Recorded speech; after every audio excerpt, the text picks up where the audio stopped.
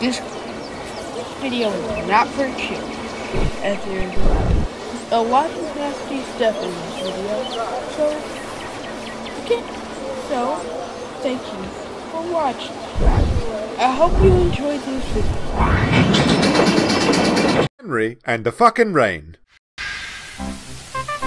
The rain had been stronger than usual on the island of Sodor. All the engines had to be very careful as the rails were slippery and wet. Parts of the line were flooded, causing the trains to run late. The passengers didn't like that at all. "You suck," said one of them. "Piss off," said Thomas. "It's not fair," muttered Henry one morning. "They should appreciate that we're still running at all." "Ungrateful shits," added Gordon.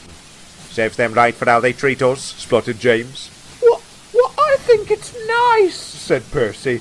"People always look so excited whenever I enter a station now." "That's because they think you're a passenger train," grumbled Gordon.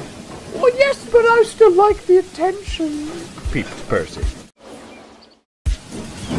Henry hated the rain most of all. The passengers would always look so crossly at him as he pulled into the station, and because the trains weren't running to their usual schedule, they were often packed and heavy. "Shit!" the coaches would say as their doors finally slammed shut. During the journey, the passengers would complain further. "Fuck this," they'd say. "This coach smells like dog shit," shouted one. "This would never happen in Chuggington," said another. Henry was glad when they reached the final station. On his way back, Henry thought he could teach the passengers a lesson. He thought about stopping in a tunnel, but then he'd remembered that he'd already done that once, and if his idol Madonna had taught him anything, it's that he should be a bad bitch, but also that no one likes a one-trick pony. "Oh, I know, that'll show them."